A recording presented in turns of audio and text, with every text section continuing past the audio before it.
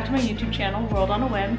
Today I am taking you all with me to the top 10 filming locations and just legendary locations for King Arthur. I went on the trip with Visit Britain, and I think it was 11 or 12 other, I can't remember at this point, it was back in April, influencers, and each influencer was from a different country. So we had Spain, we had Brazil, we had Malaysia, Australia, Canada, the United States, I'm forgetting a lot, Switzerland, Germany, there's a few. But we all came together to view the locations that are based around the legend of King Arthur. We're gonna start off in Snowdonia, Wales, and slowly make our way up to the border between England and Scotland and Hadrian's Wall. Number 1, Snowdonia National Park. Take the Snowdon Mountain Railway about halfway up Mount Snowdon to see the most gorgeous landscapes. Our journey would take about 2 hours, including a half-hour stopover at Clogwyn.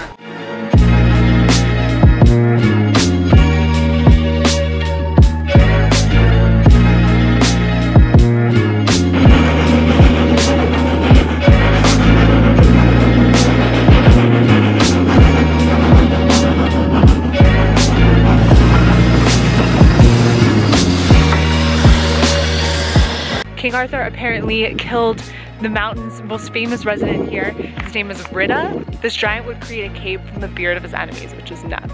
And the Snowdon Mountain, actually, it's a very interesting story. The first person to ever walk Mount Everest actually practiced by climbing Snowdon Mountain, which we're about halfway up right now. If you go up along that way, then you're gonna go to the top.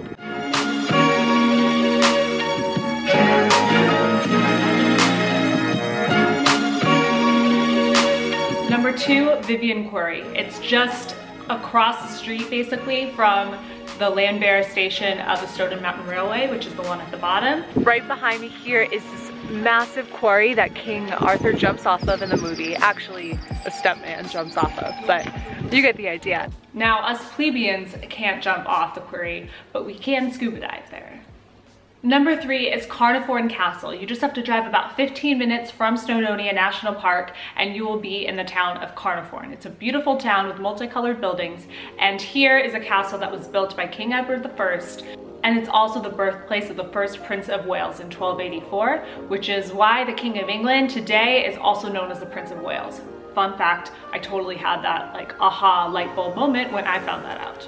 It was built by Edward I in 1283. When he just about finished suppressing the Welsh, and he built all these castles on the North Wales coast, basically as a statement to say that he was here and that the English had taken over from the Welsh. It's also a great place for hide and go seek, so make sure to bring a friend and get your hide on.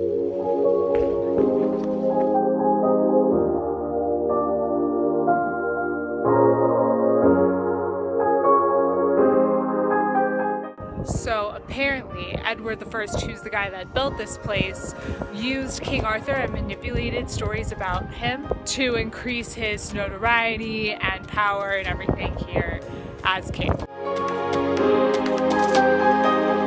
This bird is such a diva. She's like in his face taking photos and he is hamming it up. He loves it.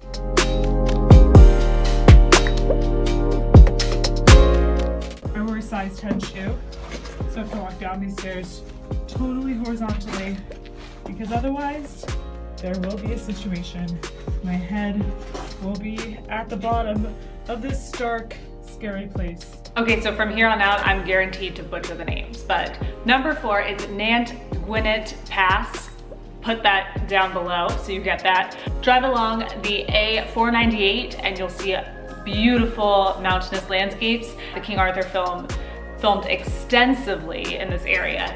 Everything where Vortigern is asserting his power over all of the people is in this location. It's all at the campsite. Number 5 are 3 gorgeous lakes that are found in Wales. If you're wondering where King Arthur's sword Excalibur currently resides, it's probably going to be in one of these 3 lakes. So yes, there are 3, but luckily they're close together. So if you are really eager to find it, good luck. I will not be joining you. But they also film a lot of the King Arthur movie at these lakes. The whole Lady of the Lake scene, these lakes. Number 6 and our final stop in Wales is Bewts-y-Coed, and I actually think I have said that one right. This ridiculously stunning area is where a lot of the film crew stayed. Make sure to walk over the Pont-y-Pere bridge to see gorgeous views of the river. And pro tip from the location manager on set, go to the Tygwyn Hotel restaurant for some Welsh lamb and cheese.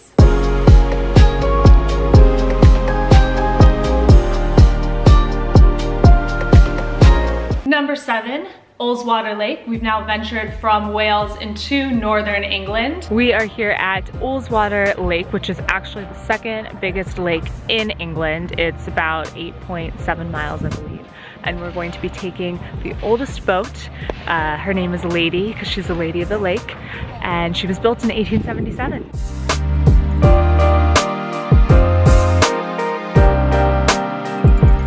Our steamer was actually called Lady of the Lake, which I don't think that was so coincidental. It's also a name, one of the most pivotal characters in King Arthur.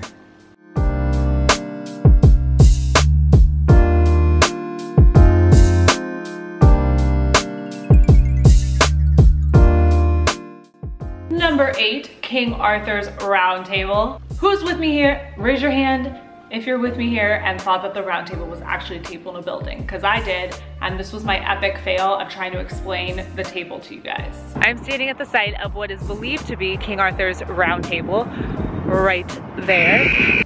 So wrong. The Round Table was actually most likely a meeting spot during the Neolithic period.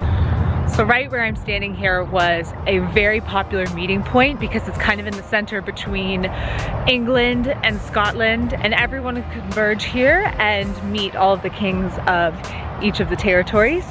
And actually it's really interesting. You can kind of see the outline of a circle, which is why it was equated to the Round Table. And then you can kind of see up here that there are ripples in the grass, which are believed to be stadium seating for jousting matches and things of that nature, because at this time this was a very high profile spot for kings to meet. Number 9, the city of Carlisle.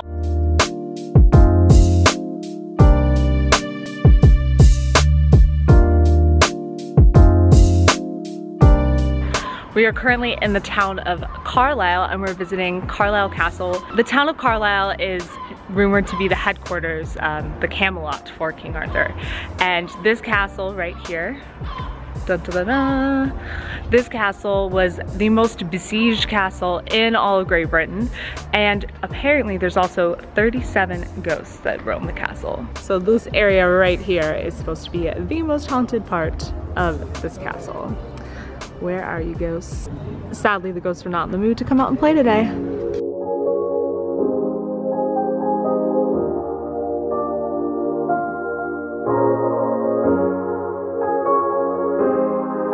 The castle itself, you get some fantastic views from the castle walls back across the Lake District, across to the Scottish hills, and also to the east as well. The castle was founded by William II. He was the son of the famous conqueror that put paid to the Saxon King Harold in 1066. But William the Conqueror never got this far.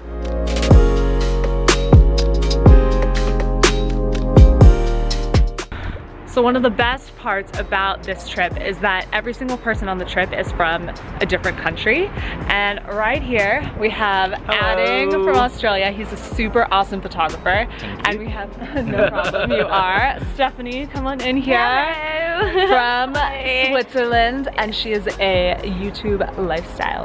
Lifestyle YouTuber. What has been your guys' favorite part of the trip so far? Well, for me it's Wales. I don't know why, but I just fall in love with the region. It's so beautiful, so green.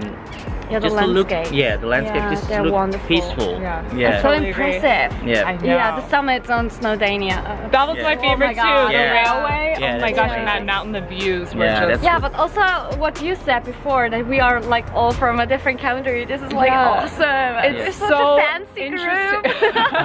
It's just really interesting to like see all the different cultures interact and all these different influencers from all over the place, and kind of how we all work in each individual country and how we work with other countries. It's awesome. awesome. Yeah. Yeah, that is. Definitely, Cool. definitely. Pay a visit. Pay a Yeah. visit. And finally, number 10, Hadrian's Wall, and one of the 16 remaining forts along the wall, Bertelswald Roman Fort.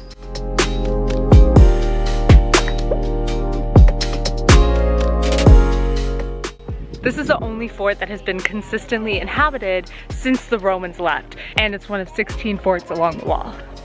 It could have been the site of Camelot, but the more likely Arthurian connection is the Battle of Camlan, which was fought nearby.